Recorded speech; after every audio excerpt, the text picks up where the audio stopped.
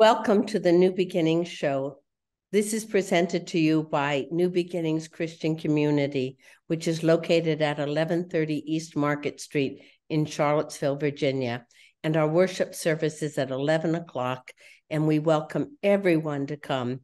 Come as you are and grow as you come is our motto. Let us now pray that God will bless this service.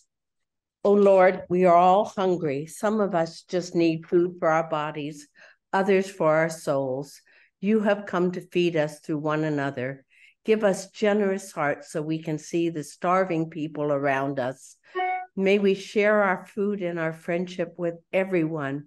Show us how to open our hands and hearts to those who are in need in our community and around the world. You are the God of abundance, who fed 500,000 people with manna and quail for 40 years in the desert. Your son had compassion on the 5,000 men, plus numbers of women and children who gathered around him. Though they only had 5 loaves and 2 fish, through your miraculous love for everyone, Jesus was able to feed every stomach and have 12 baskets left over. Take away our fear of scarcity. Fill us with faith in you, knowing that if we share our blessings and love with one another, we will always have plenty left over. In Jesus' name and power we pray. Amen. Our announcements this week are as follows. Alcoholics Anonymous meets at the church at 6 p.m. on Tuesdays, and the New Beginnings TV shows at 8 o'clock on Channel 13 on Tuesdays. Reverend Greg teaches Samuel the 3rd chapter, The Reign of David, and Bible study on Thursday evening, from 6 to 7:30 p.m. The food ministry is 1 to 4 on Fridays and 10 to 2 on Saturdays. The New Beginnings TV show also shows again at 1 o'clock on Saturdays on Channel 13.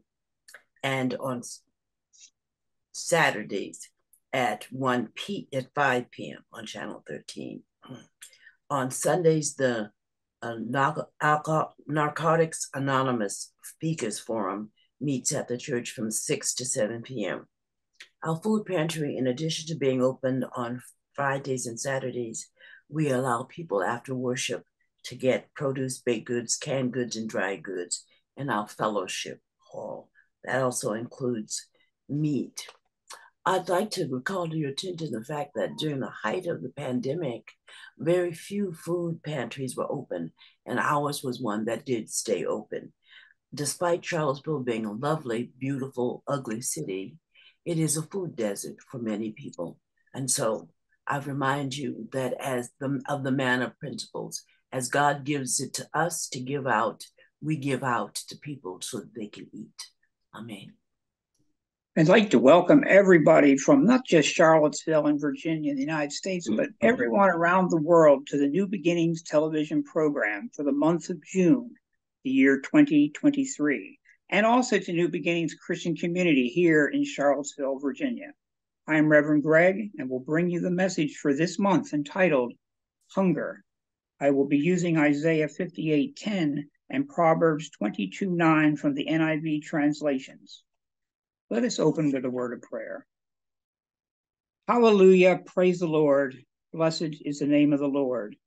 May we look upon others as children look upon others, seeing only the beauty in God's creation, and allow each of us here today to stand up, step forward, and spread the love of Jesus Christ in all of creation.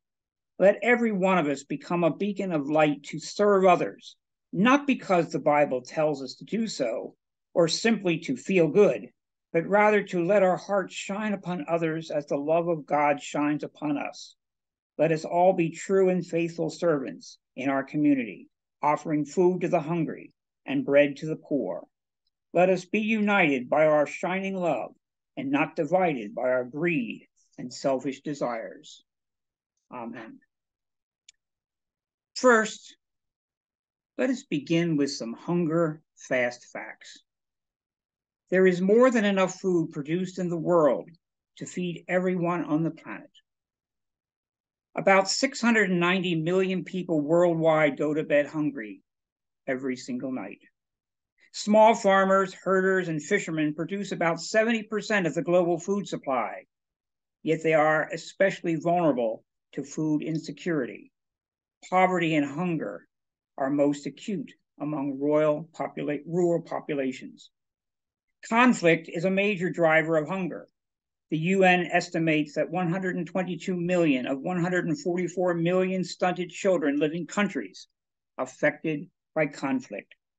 An estimated 14 million children under the age of 5 worldwide suffer from severe acute malnutrition, also known as severe wasting. Yet only 25% of severely malnourished children have access to life-saving treatment.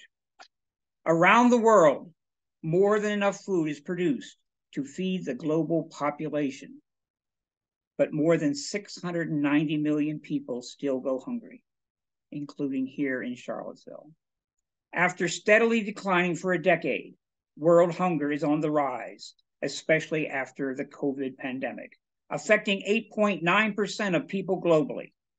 From 2018 to 2019, the number of undernourished people grew by 10 million, and there are nearly 60 million more undernourished people now than there were in 2014. Hunger is strongly interconnected with poverty, and it involves interactions among an array of social, political, demographic, and societal factors. People living in poverty frequently face household food insecurity, use inappropriate care practices, and live in unsafe environments that have low access to quality water, sanitation, and hygiene, and inadequate access or availability to health services and education, all of which contribute to hunger. Now, let us look at what the Bible tells us regarding hunger, and especially helping those who are hungry.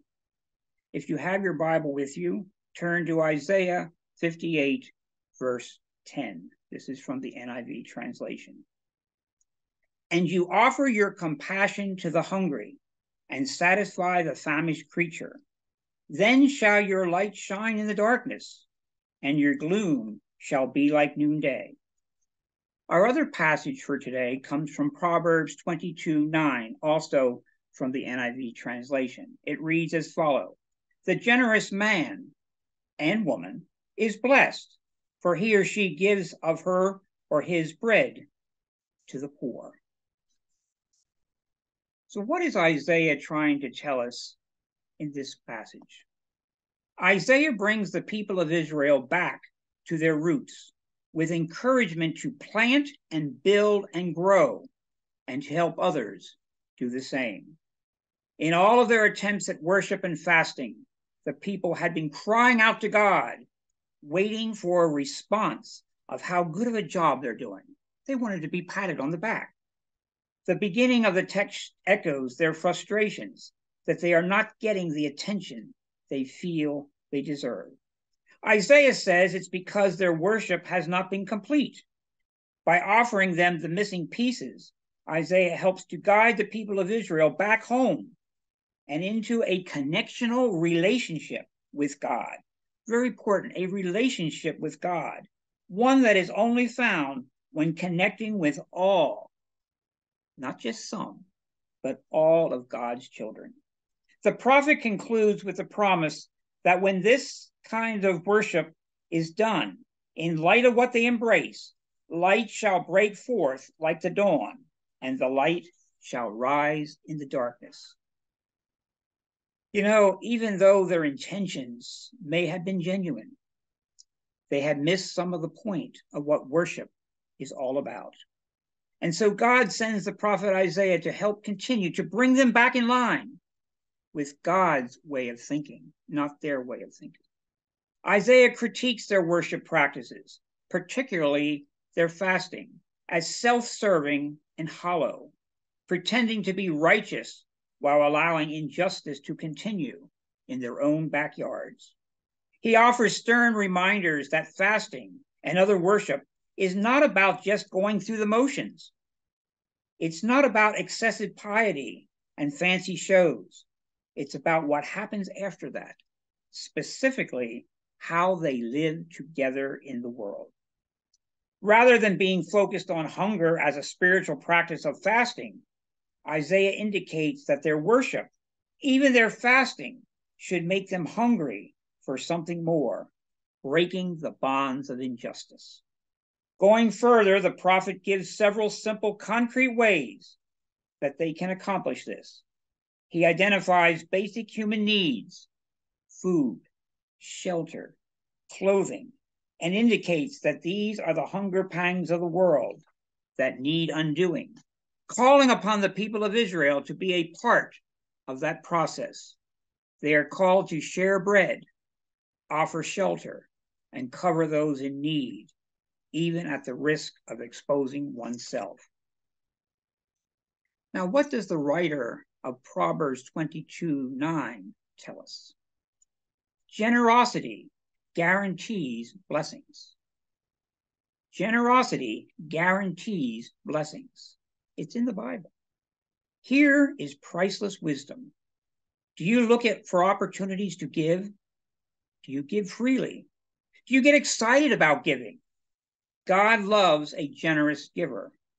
If you give to the poor, you lend to Almighty God, and he repays you well. God will bless the person who gives eagerly and generously to the poor. God looks out for the poor because he withheld from them the abilities and opportunities he gave others. It is not enough to think kindly about them. Oh, we'll pray for them. You must actually give and help. God will bless the person who gives freely and generously beyond all expectations, giving creatively and spontaneously. So how does New Beginnings Christian Community fulfill the focus of Isaiah and the promises of Proverbs? Let's take a moment and look at this 2-minute video produced for our food ministry. We are facing a food crisis in Charlottesville.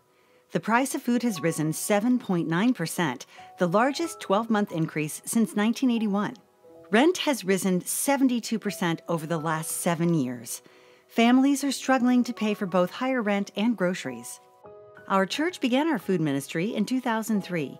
When donated food proved insufficient, we joined the Blue Ridge Food Bank, which connected us with Food Lion and Walmart, who give us their surplus groceries weekly. Hi, I'm Wanda Cabell, and I work at the Blue Ridge Area Food Bank, and New Beginnings is one of our partner agencies, and they've been a partner agent for quite some time, and they do a wonderful job, starting with Pastor Liz and the rest of the crew. We appreciate them. Our shoppers have tripled to 300 a week, requiring us to be open 4 days each week instead of just Saturday afternoons. Our electric bill for our 5 freezers and 2 refrigerators utilities has also tripled. Our volunteers are all vaccinated and masked. On the advice of our shoppers, we let only one masked shopper in at a time to select whatever food each one wants. We deliver to those who are homebound. Local farmers donated their surplus produce, as well as Panera donates their bagels. We have volunteers from Region 10, from Congregation Beth Israel, the Unitarian Universalist Congregation of Charlottesville, and several Christian churches, including our church. Pastor Brother Matthew Akanmu of the Ghanaian Deeper Life Bible Church picks up whatever we have left over on Saturday afternoons, distributing food from his van around the Fifeville neighborhood. To me, it has been a real blessing to serve the people in the community. Social services, the International Rescue Committee, and the local hospitals keep sending us hungry people. This year has been the most challenging of our 19 years of food ministry. You can help by supporting our Feeding the Hungry in our community. So what is the food pantry at New Beginnings Christian Community all about? First, and many of these things the average person may not even know. Maybe people in this congregation might not even know it. Maybe people in the community might not know this. We receive fresh produce, deli products, baked goods, and meat from Walmart, Food Lion at Monticello, Food Lion at Pantops, and Giant at Pantops every single Friday morning, including holidays. It takes a good number of dedicated volunteers to accomplish such an enormous task each week. especially on holidays. Contrary to some beliefs, our weekly food donations have actually increased exponentially to between 2,000 and 3,000 pounds every Friday. Imagine those numbers. That is a ton or more. The number is staggering. However, weekly visitors to the pantry have also increased dramatically, now up between 300 and 400 individuals on just Friday and Saturday alone. We have seen an increase of individuals to whom English is not their first language. Refugees from Afghanistan, Ukraine, Syria, in addition to many migrants and undocumented individuals from numerous South and Central American countries. People who struggle with the language, struggle with getting food. Many are coming to New Beginnings Christian Community Food Pantry. As diversified as the visitors are who visit the food pantry at New Beginnings Christian Community as a supplemental source of food, so too is the volunteer corps who give their time and resources to pick up the food at those 4 locations, sort and weigh all of the food, organize the food into bins on large tables, and then assist the guests with distribution. A different set of volunteers is set aside for each of those particular activities, so the volunteer corps is quite large. One important aspect of the volunteers is their willingness to listen. They're not here just to simply give out food, but oftentimes they will sit for up to an hour and listen, sometimes with the guests crying, to show sympathy and to show help in needing of other needs except for food. Sometimes more than the food itself, the visitor needs a listening ear and a compassionate heart. Our volunteers come from various churches, synagogues, meeting houses, and places of worship in addition to New Beginnings. In fact, most of the volunteers are from other communities. Most of the volunteers originally came to gather in a unifying means when the COVID-19 pandemic hit the area. And in order to stay open, and as was mentioned by Pastor Brenda, most of the food pantries closed, at least for a short period of time. For us to stay open, we put out a public notice for volunteers, and the response was overwhelming, despite the hazards that the pandemic posted. Some people may have even put their lives at risk just to come out to be able to hand out food. Safety precautions were put into effect, including masks and social distancing. 3 years after all this was initiated, this corps of volunteers has mostly stayed together and have become like a family, not just to me, not just to the pastors, not just amongst themselves, but to the guests who come here every single week, constantly helping each other as well as those in need of food. Isn't that what Isaiah is telling us in the passage? To offer your compassion to the hungry and satisfy the famished creature. Isn't that what the writer of Proverbs says when he wrote, the generous person, the generous woman, the generous man is blessed, for they give of their bread to the poor? Isn't that what these 2 writers tell us, and many other writers in the Bible?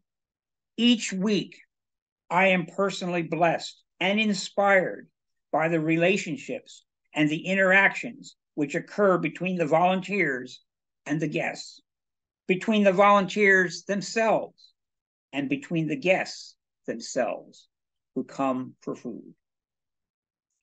There should be no hunger in a world so abundant, but unfortunately, the statistics do not lie.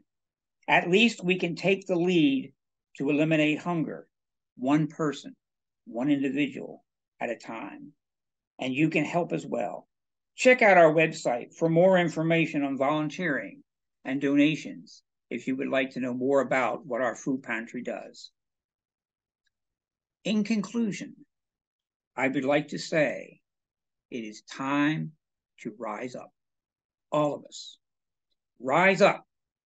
Rise up, Isaiah says. Shout out. Do not hold back. Lift up your voice like a trumpet.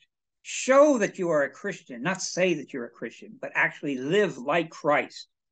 This is like a call to war. Israel is rallied and redirected to a greater understanding of faithfulness. It's more than just going to church. It's more than just waving your hands.